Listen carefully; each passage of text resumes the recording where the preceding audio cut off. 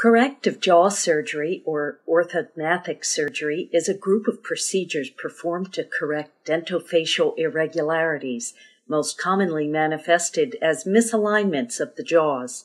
These deformities not only cause malocclusion or bad bite, but also create problems in the temporomandibular joint, the TMJ, and the airway, resulting in difficulties chewing, swallowing, speaking, and breathing. While the surgery is performed to correct functional problems, patients' appearance may be dramatically improved as a result.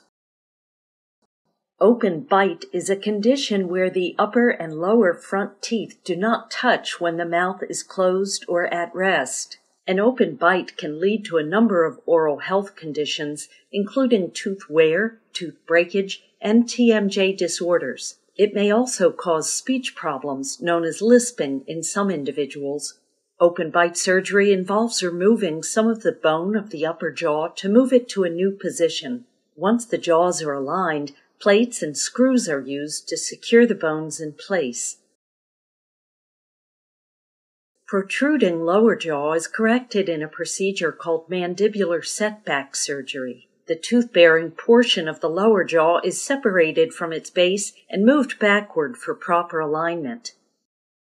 In a similar way, receding lower jaw, or weak chin, is corrected with mandibular advancement surgery. In this case, the tooth-bearing portion of the lower jaw is repositioned forward.